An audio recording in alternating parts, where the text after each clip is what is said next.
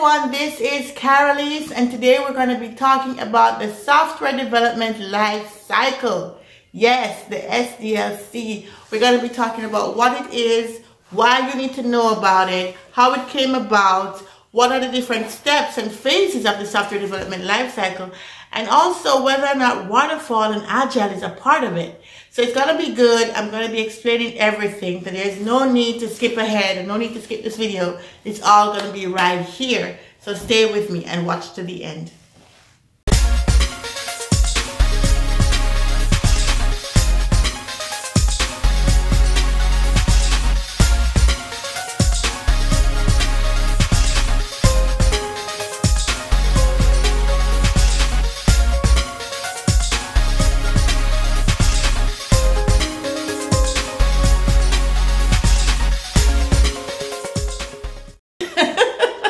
Look, I don't know if anybody else is stuck on 90s R&B like me. I am literally stuck.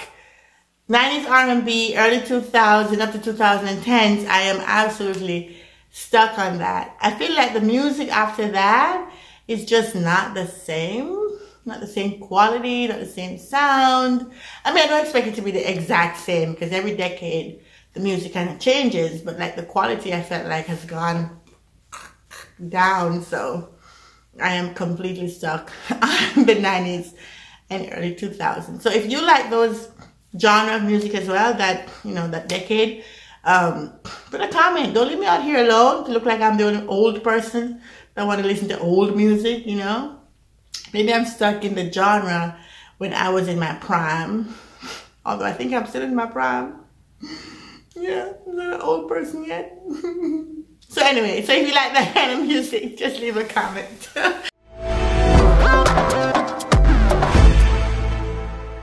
Okay, so back to the topic. The topic today is the software development life cycle.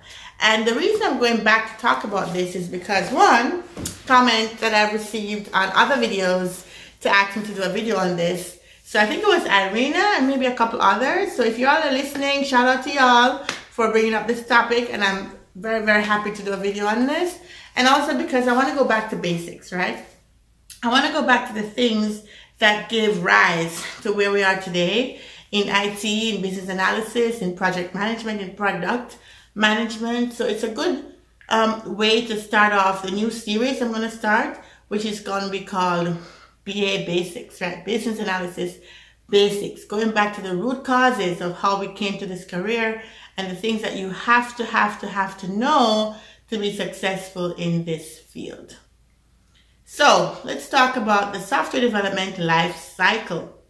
Now, life cycle, right? We already know what software is and what development is, but it's just the life cycle part. What is that, right? And as you can tell from the name, it's cyclical, meaning it's iterative. It goes around and comes back around. So that's the life cycle, and it includes several steps or phases, and different people call it by different names because, you know, every book has their own twist on what they call it, but generally it has 6 phases. So you have your planning phase.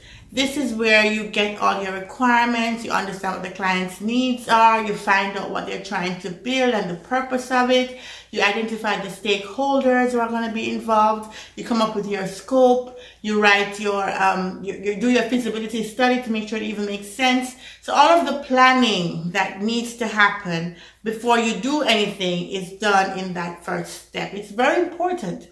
And it's where most of the work will lie as a business analyst. You'll be involved a lot up front before you actually get to any implementation or anything like that. You should be involved in the planning phase.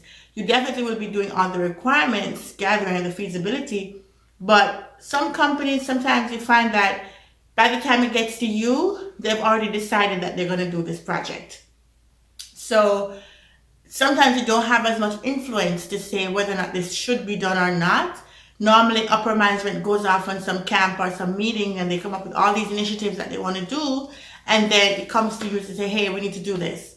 And you don't get the opportunity to really go back and think through and do the feasibility to see if this was actually a good thing to do. You know, sometimes your hands are tied there. But in terms of the software development life cycle, this will be the first step, the first phase of the software development lifecycle. So that is planning, right? Which is, some people call it the requirements analysis phase.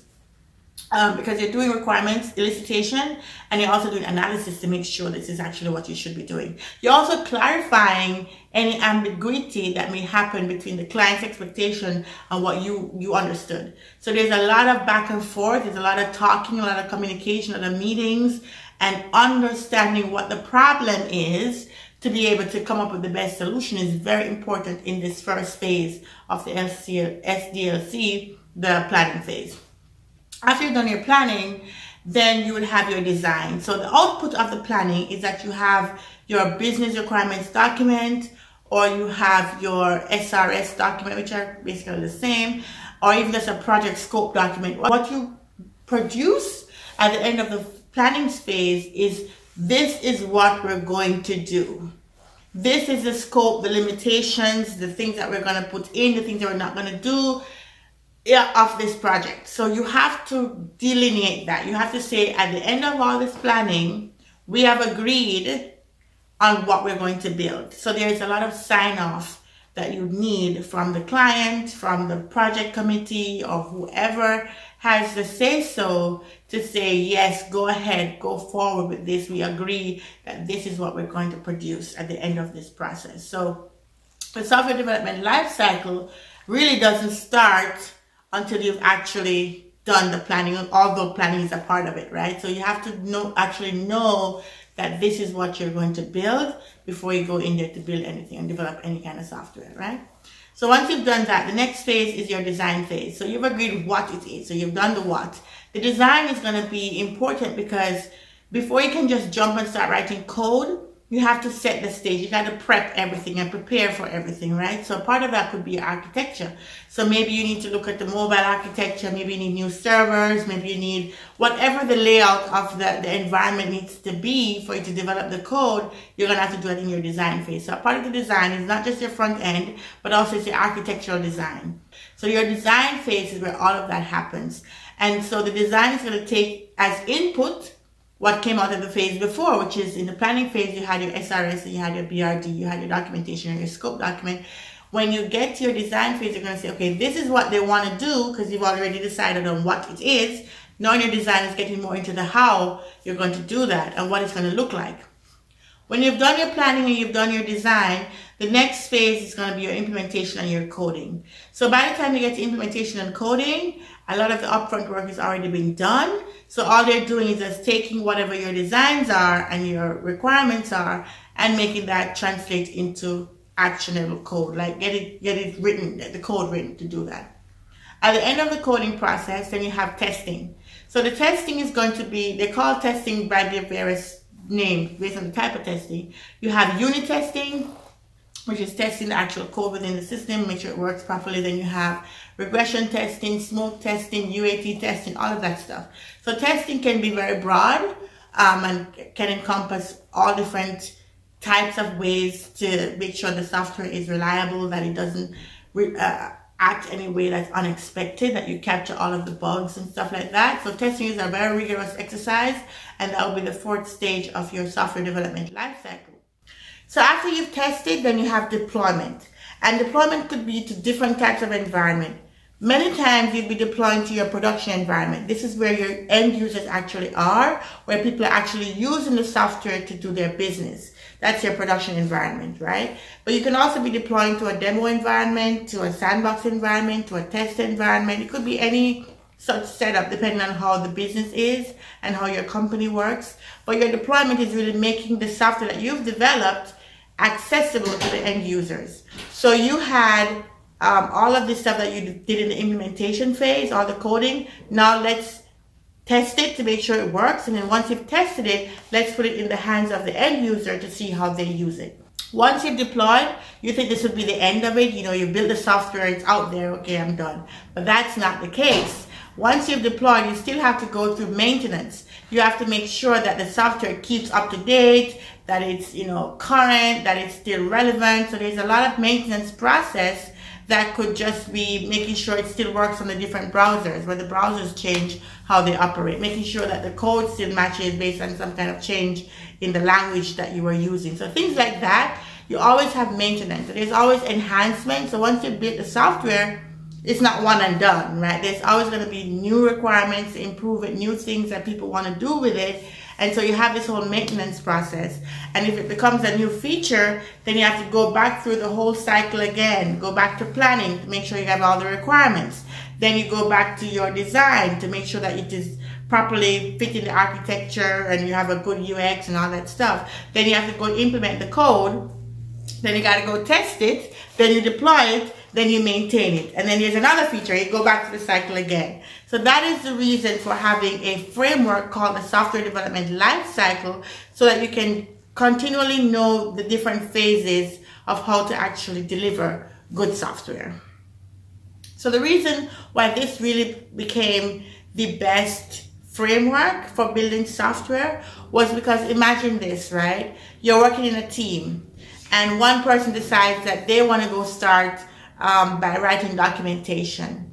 The other person decides they're going to go do some design, and somebody else decides they're going to go just start writing code. When you come together to actually deliver the software, nothing will actually match, because the person may have documented something that the coder didn't build, and the coder didn't build something that the designer didn't design. So it would be just chaos. And that's why you need these phases, so you know when you're done with this phase, then you move on to this phase, and this phase goes to this phase, and so on and so forth.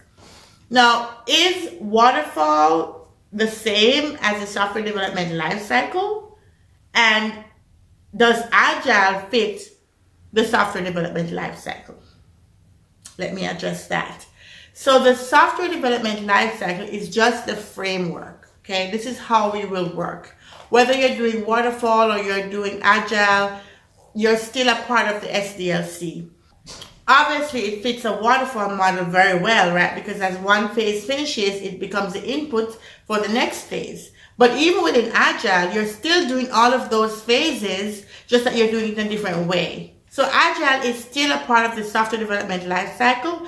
You're still planning, you're still doing your design, you're still doing your implementation, you're still doing your testing, you're doing your deployment, you're doing your maintenance. You're just doing it in sprints and in different ways, you know, that we talked about before. I have the video on agile, so you can go check those out, and that will explain a lot more about the agile methodology.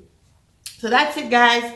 That was my take on the software development life cycle. I really hope this was useful for you. I hope you will subscribe to the channel and check out my other videos where I have different series on business analysis, on agile methodology, on core skills and soft skills. So thank you so much for watching, and I will see you next time.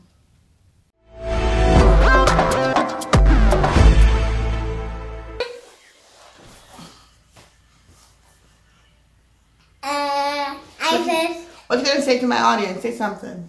I play all day. That's what you want to say? You will play all day, huh? And I eat all day. And you give your mommy lots of trouble because you got food in your mouth right now. What did you eat?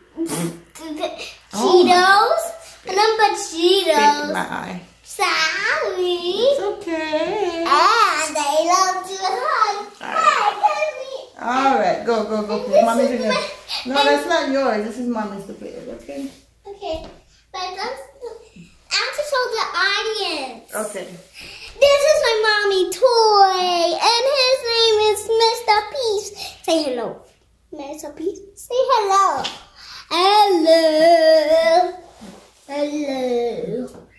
He's a little bit. Okay. Bye. Mommy, do you have water? Yes, you can get water. Okay,